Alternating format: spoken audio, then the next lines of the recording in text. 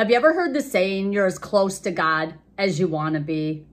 I've heard it too. I've been a Christian for 20 years now, and I've often heard that phrase, but I have never really heard like an explanation about what exactly does that mean. So today we're going to talk about the simplicity and the complexity of drawing near to God so that he will draw near to you. Listen, that verse comes from James 4:8. It says, come near to God and he will come near to you. Wash your hands, you sinners, and purify your hearts, you double-minded. Listen, we are as close to God as we want to be. Now, I know for some people that sounds difficult. That sounds untrue. But listen, God is near to us right now. He's as near to us right now as he's ever been and as he's ever going to be. Because listen, God never moves. The only thing that happens is we humans, we step away from God. And we do that either knowingly or unknowingly. We do that through our thoughts, through our actions, through our way of living. Listen, if we want to be close to the Lord, then we have got to be close to the Lord. Listen, in order to be close to the Lord, we must, number one, be in his word. I know that we like to complicate things. I do it myself all the time. But being spiritually healthy is very simple. The things that is required on our part are simple.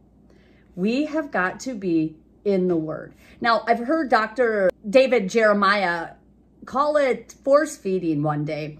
And what he was talking about is there's times in our life where we do not feel like reading the word. I mean, I've been through that myself to where I can't get enough of the word. And then sometimes I just don't even feel like reading the word, you know? So we must, during those times, force feed ourselves. We must feast on the word of God, whether we feel like it or not. And when we do that, we are drawing close to the Lord. We are staying close to the Lord. And through that, our awareness of his presence is heightened. His presence is always with us, always. It never goes away. It's always available. And it's just our perspective or our idea of what being in the presence of the Lord actually is. So the first thing is we must be in his word. The second thing is we must be praying.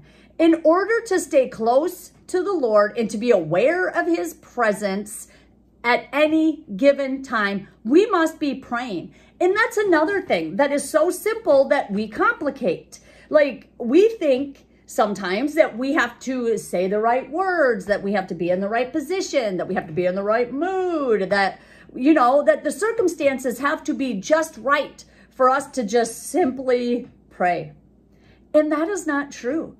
We can pray while we're driving, while we're doing the dishes, you know, while we're playing a sport. I mean, we can literally be praying at any given moment, regardless of what we are doing. Yes, it's better if we can have some focused prayer time with the Lord and actually be aware of the thoughts we're thinking, to like be aware of the prayers that we are praying. That is a good thing.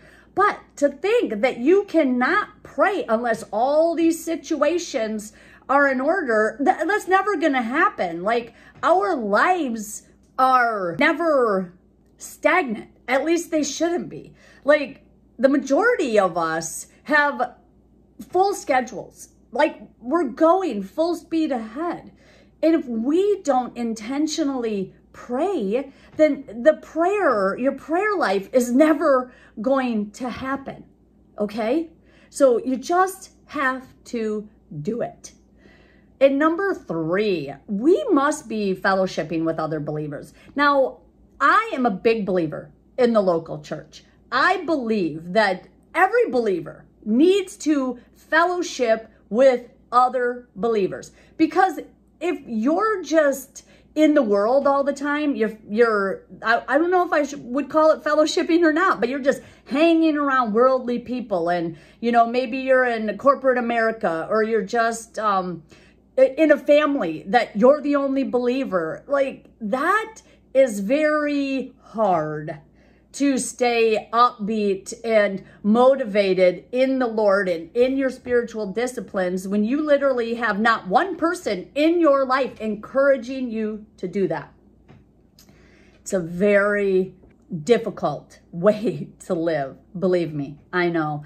So we have got to be making it a point to fellowship with other believers. And yes, I believe that is going to church every Sunday. Now listen, I've been going to church, the same church, every Sunday for the last 20 years. Yes, I've missed some Sundays. Yes, on some Sundays, I have had to force myself to go to church because I know the benefits.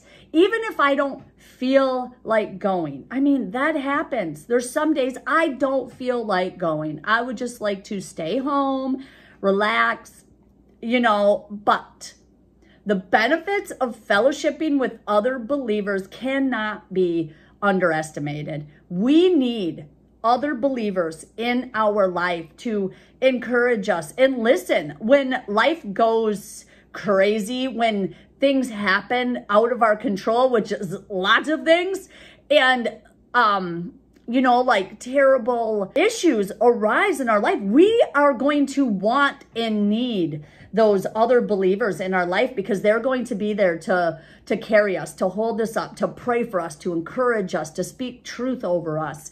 And I just cannot express to you how valuable I believe the local church is. Now, I understand, and this is a message for a different time, that many people have been hurt by the local church. I understand that. I do. But Jesus Christ tells us to not give up meeting with others. So if you have been hurt in the church, I'm sorry about that. We just must be fellowshipping with other believers. And number 4, we must be sensitive to the Holy Spirit, and we have to respond. Listen, we're not going to do this perfectly. Take it from me. I have obviously felt the Holy Spirit impress upon me to do something, and I have not done it.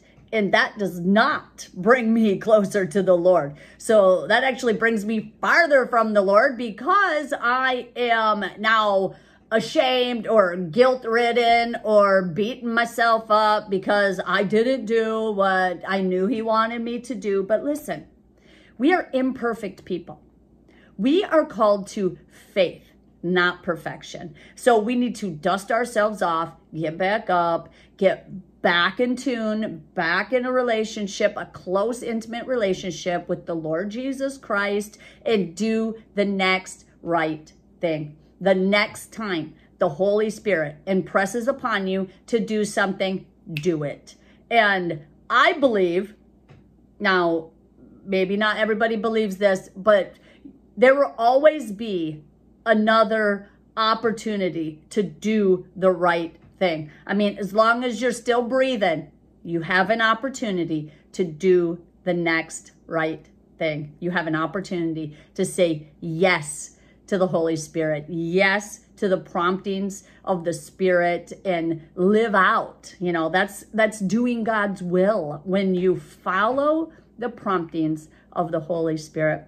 Now, I hope that word encourages you today to draw close to the Lord through those 4 things, through prayer, through reading your Bible, through fellowship, and through following the promptings of the Holy Spirit. Now, I think I got those out of order, but listen, the order does not matter. Those 4 things, if you begin, I guess, by reading the Word, the other 3 will definitely come along, and you will want to do those other 3 things when you are in the Word all the time, and it is prompting you, it's causing you to think different, to live different.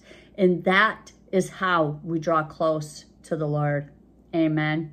Heavenly Father, we just thank you so much for your word, Lord.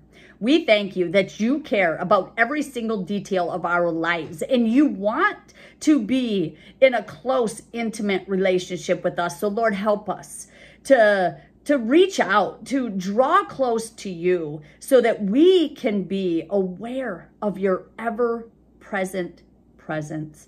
Lord, we just thank you and praise you in Jesus' name. Amen. Amen. I hope you enjoyed that word today. If you did, please like and subscribe to my channel and leave me a comment so that I know that these messages really are impacting your life. And also don't forget to subscribe to my newsletter so that you never miss an encouraging word, because I put one out every Wednesday. All right, take care. God bless.